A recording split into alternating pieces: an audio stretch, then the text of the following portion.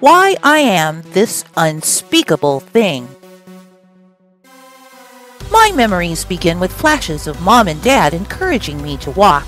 The day I did, just past 1 year of age, Mom was so excited to show me off that she picked me up and together we went across the street to her aunt's house.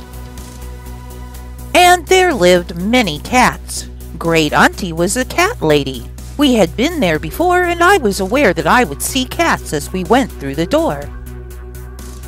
My mother stood me up in front of Great Auntie and I made a beeline for the cat that was there 3 feet away. My hand reached out to pet it, but I was aiming for the tail end to run my hand up its back. "No, no," Great Auntie said as she reached for my wrist and brought my hand up to the head. "Always pet the way the fur grows." By the time I was 6, I had a pretty good handle on things and a feel for the body I had. I actually was so in my skin I didn't notice it. But that changed one fateful day. My mother, thinking she was protecting me, handed me to someone else to do something that took my health away back in 1963. The day after, I told Mom that my bones hurt. She downplayed it and told me not to worry. As the days went by, though, the ache did not go away. But I got used to it, only occasionally noticing this issue. But times I pulled a joint a bit awkwardly, I would feel sharp pains. I tried to tell Mom a number of times, and she started calling me a hypochondriac. So I learned to endure, not bring it up, and the years went by. In my early 20s, I went to a rheumatologist, the top guy at a major LA hospital.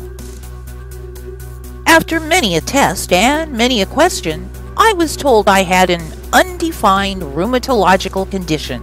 Advice? Take work that did not strain my joints. So, desk jobs, first in banking, then as a graphic designer, ensued.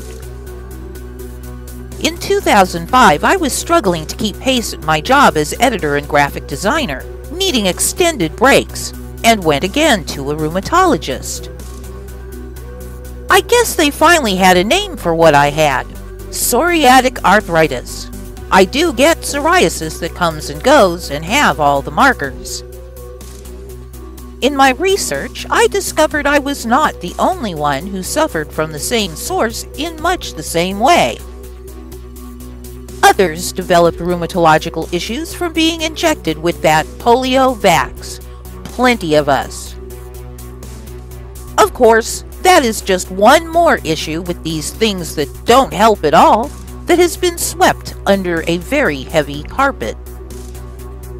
And when I learned that polio is caused by the DDT they were spraying, not any virus, and that they knew this, and still chose to sell the virus to sell vaccines for it, damaging many for life, well, I am an unspeakable thing, an anti-vaxxer, and with bloody good reason.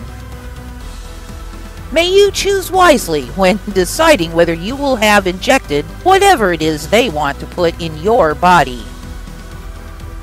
And if they come to force it, I hope you're ready to make a stand.